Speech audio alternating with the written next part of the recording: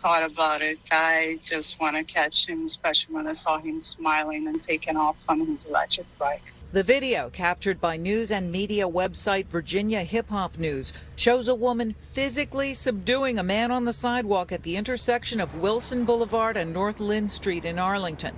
He is on his knees, his black T-shirt torn at the neck. She told police the man slapped her backside as he rode by on an electric bicycle while she was jogging. And he smacked me from behind, and I saw he's smiling, and he just took off, and I tried to catch him. I couldn't catch him, and then I found a guy on a car, and I asked the guy if he could help me chase the guy, and he helped me.